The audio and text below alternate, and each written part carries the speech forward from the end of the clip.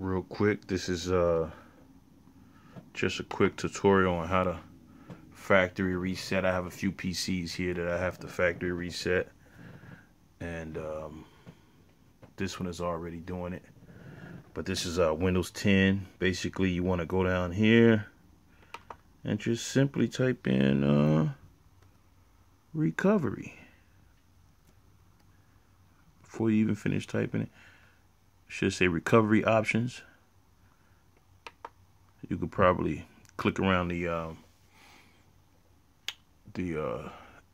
in settings or in the control panel somewhere and figure this out. But this is my one of my children's laptop, and they got all type of stuff they downloaded on it. But anyways, it gives you these two options, and you just want to do the get started, and it brings up these options for you. See if you guys can read these options.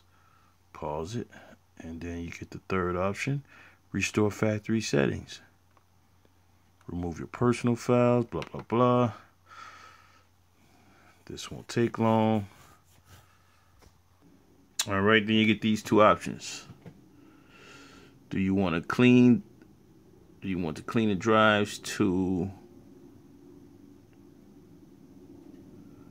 You can just remove my files. That's supposed to be a quicker way, but I want to do the second one: remove files and clean the drive. Key: clean the drive. It's much more secure. This is if you plan on recycling, which I might end up giving this laptop away to someone else. This one takes a few hours. As you can see, this one is still at 1%, and I've been doing this probably 10-15 minutes now.